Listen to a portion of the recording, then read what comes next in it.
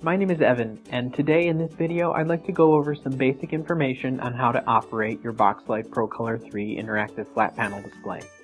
First, let's learn how to turn it on. The power button is right down here under the bottom bezel. If you run your fingers along the bottom of your display, you'll eventually feel the power cable right about here. Once you find the power cable, located just to the side of it, there will be a little flip switch that you can press.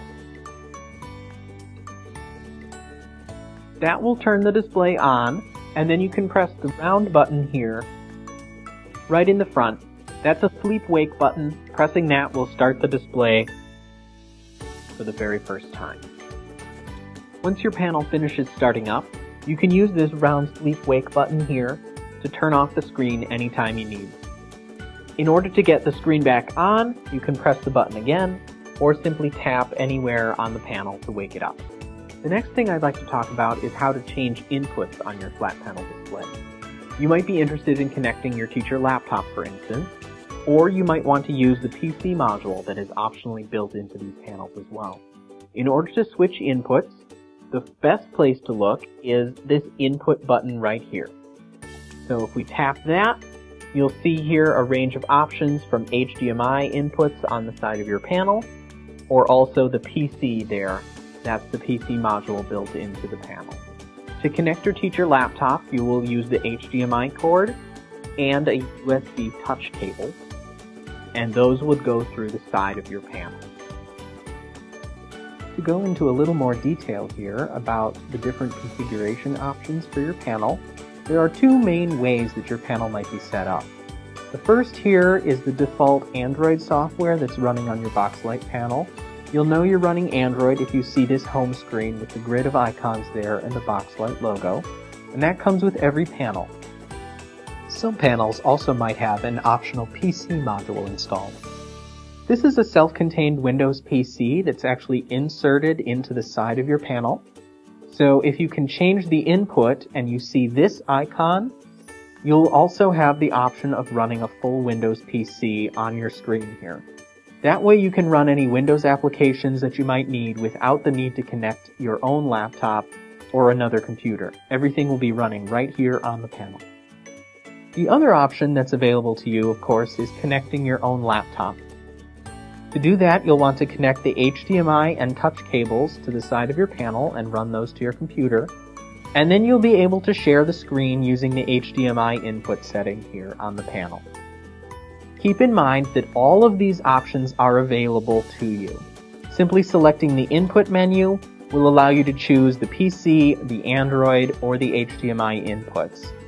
And if you don't have the PC module installed, you can of course still access Windows applications using your teacher laptop. Let's talk more about switching these inputs and the different options that you have with the ProColor display.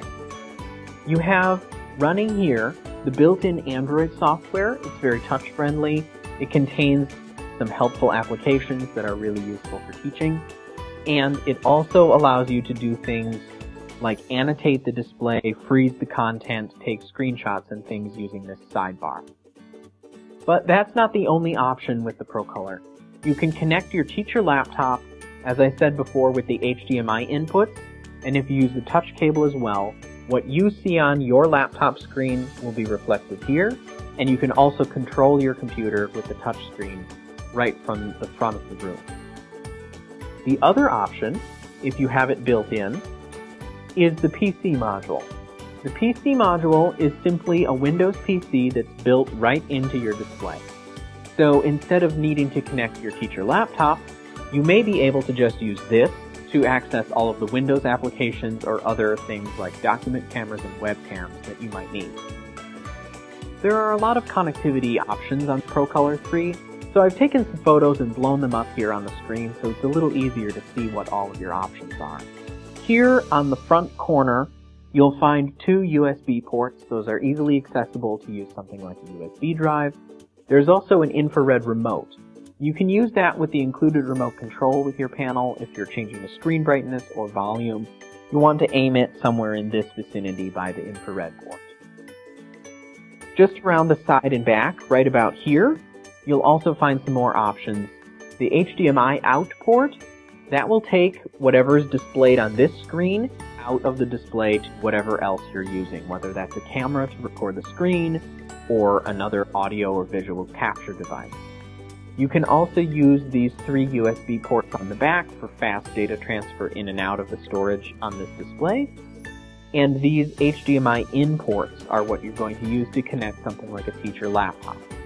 You would plug your HDMI cable into one of these ports, as well as one of the touch cables. The touch cable ports are USB, they also connect to your laptop.